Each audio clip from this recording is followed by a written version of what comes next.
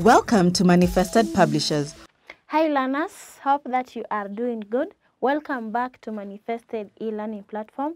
I am Teacher Purity and this is our English lesson. Now, for today's lesson we are going to learn about grammar, and under grammar we shall talk about the use of wa. The use of wa. So make sure that you are ready to learn, you are paying attention, because at the end of the lesson, I will require you to correctly use wa in a sentence. Now, the use of wa.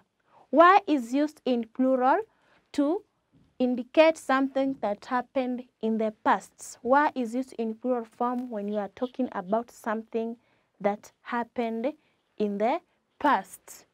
So, wa, first it is used in plural.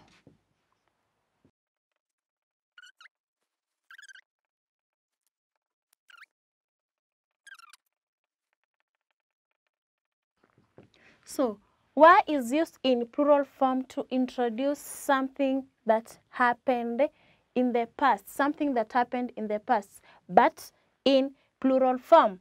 And it is used alongside words like you, they, and we. So, it is used with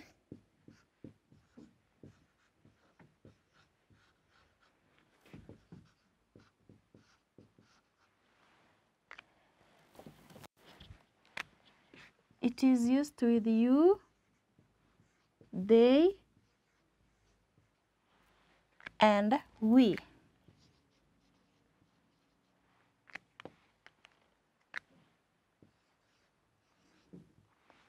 So, it is used with you, they, and we. Now, you, to indicate a second person, you want to talk about another person who did something.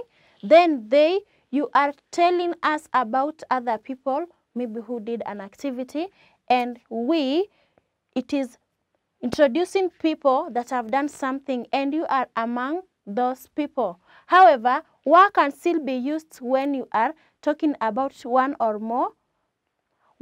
person or more than one. For example, you can say John and Mary. John is a person and Mary is another person. So they are two. They are more than one.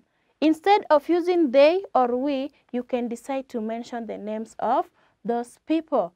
So it is used with you, they, and we. And remember, it is used in plural form to introduce something that happened in the past, something that already happened. Now, examples in sentences. Examples. So you can say, you were playing outside.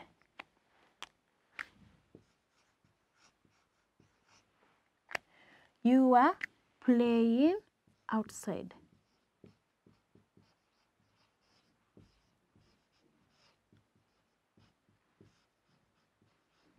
You were playing outside. Then can have another one. They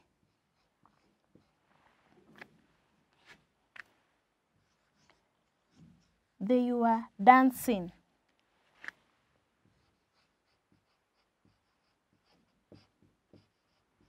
They were dancing. Can still have one more example. We were collecting rubbish. We were collecting rubbish.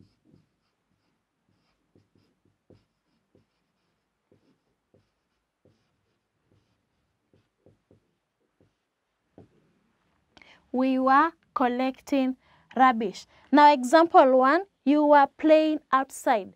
You are talking to another person and you are telling him or her what he or she was doing. Now, they were dancing. They were dancing. They represents more than one, and you are talking about other people. They were dancing, giving a report about what other people were doing.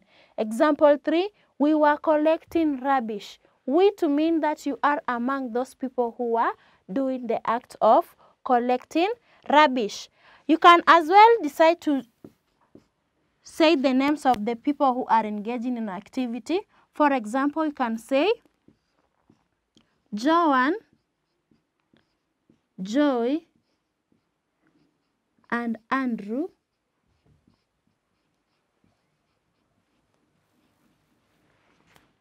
Joan, Joy, and Andrew were washing utensils.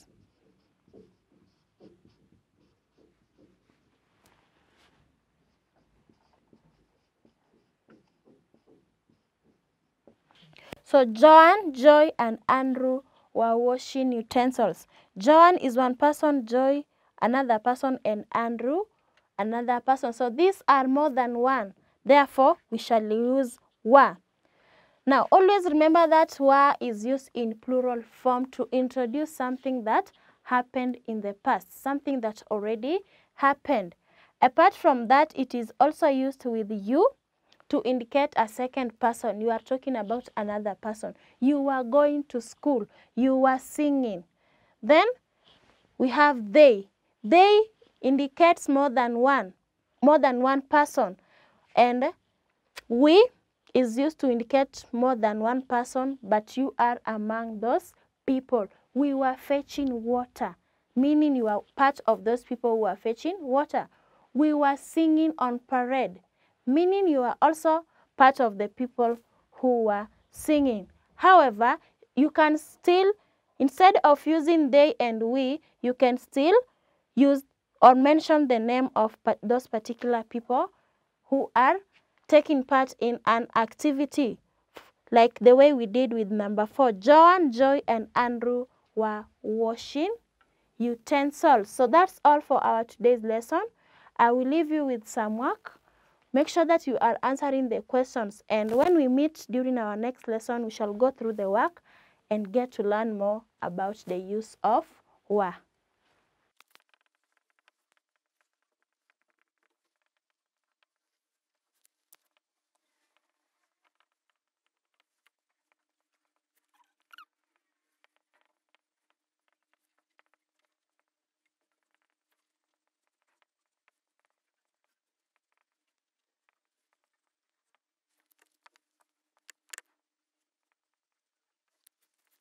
You have 4 questions, number 1, 2, 3, and 4, and answer them according to the instructions.